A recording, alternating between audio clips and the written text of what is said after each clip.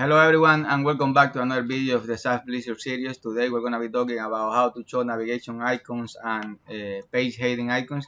So if we see the response from the Express, that API is still not available. They are planning to add this in the proximum feature, and they actually give a workaround that pretty much you can with CSS find what is the child of the navigation item, and then in there just insert the image. And we have been trying to do this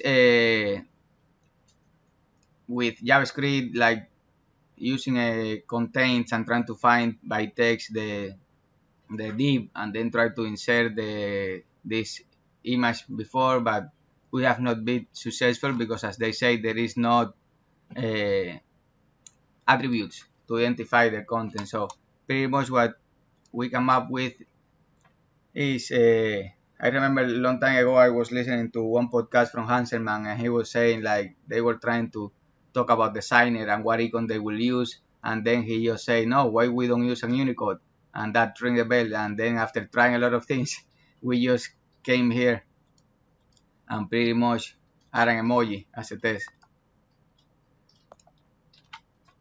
and it worked. So that simple is. So the good thing is like it's not only for that emoji part. We can select any Unicode. We have a complete Unicode character table here. If we see the set, they are they are colored. They are, let's say that we're gonna select an envelope, and let's scroll up. Let's give it a second. Okay, let's select this one.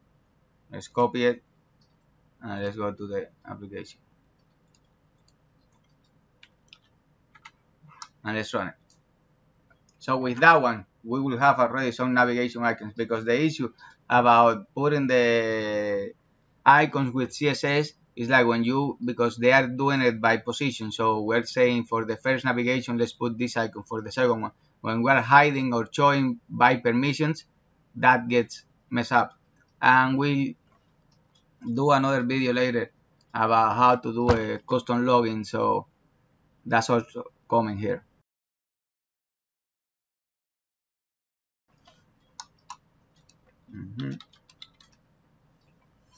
Let's log in for just a minute.